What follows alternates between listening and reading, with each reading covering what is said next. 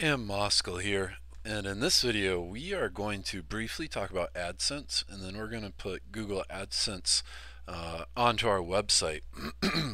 Let's first take a look at our website. There are some rather strict guidelines and rules that you must follow to comply with Google AdSense, which is the advertisements on your website. Make sure to check these out before you apply and make sure that you always follow their rules. Google's a great company to work with, so just do what they say. They aren't asking you to do anything that isn't good for you. One of the big things is you can't tell people to click on your ads, obviously. You have to have enough content on your website. And anyways, this is more for people that already have an account, because we're going to create a custom channel and then we're going to grab an ad. We're going to use a text ad because we have this ad here at the top that's using the hooks plugin, and then we also have this at the bottom. This is an affiliate marketing link, and so is this. So let's go ahead and get started here. Long story short, we've taken on a partner with this website, and as of the 14th, or the 15th rather, but we're going to go ahead and get it started. We're going to start tracking and splitting the revenue, sharing the revenue. So new custom channel, we're going to say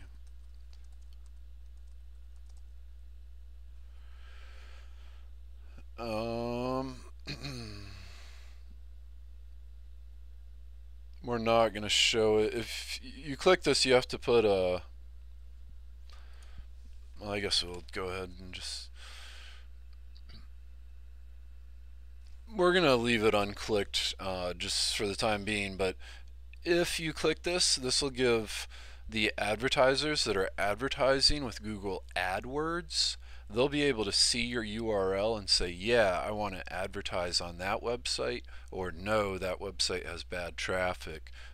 The smart advertisers, if you have good traffic to your website, like PPC, pay-per-click advertising, or natural search engine traffic, then you're very likely to have intelligent advertisers pay more money to be advertised on your website. That's what we did as advertisers with Google AdWords. If you're not familiar with AdWords, I definitely recommend that too. That's a very beneficial thing to use. So we're just going to put a name on it for now, just so we can start tracking and sharing. This will make it a little bit easier. So now we go over to ad units, and then we click new ad unit, and we're going to do just for our URL, and then we'll put our friend Joe. We're working with him and his girlfriend, I believe. So we're going to put a text unit in just on this sidebar here, and this is a cool thing. I'm sure you've probably already seen it, but you can see what the ad sizes will look like. There's the maybe I clicked the wrong link. Maybe they've changed things. That's weird. I swear that used to take you to a different page. Okay, so I know what we're doing. We're doing a link unit, and what we want to do is a vertical. It just makes it extra large. We'll see it here in just a moment. And we're going to click this Your Bad Credit. We're going to add it. That's our channel. And then that way we will be able to track the earnings of this website, and specifically that ad, in a little bit easier fashion than if you just look at all your reports. So all we have to do is click Save and Get Code, and then they're going to pop up this computer code. Just copy it, and you do have to close this, if I remember correctly, before the ad will actually start showing up on your website. I'm sorry, we haven't even logged in. This is a WordPress website. Whoops.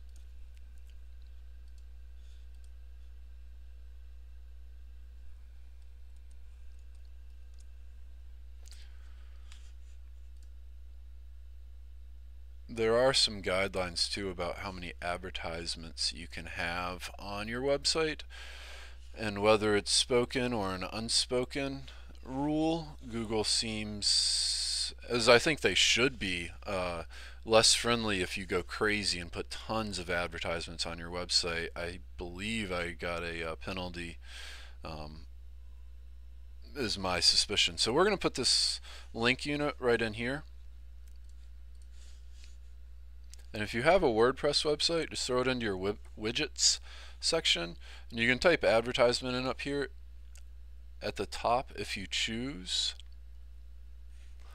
You might want to check out Google's conditions. They're pretty strict about that. They don't want you to encourage people to click on your ads because it's not, that's that doesn't benefit your advertisers, and they only want to pay when they get sales and conversions. It makes sense. And as an advertiser personally, I can speak firsthand. Don't follow Google's rules. They're smart.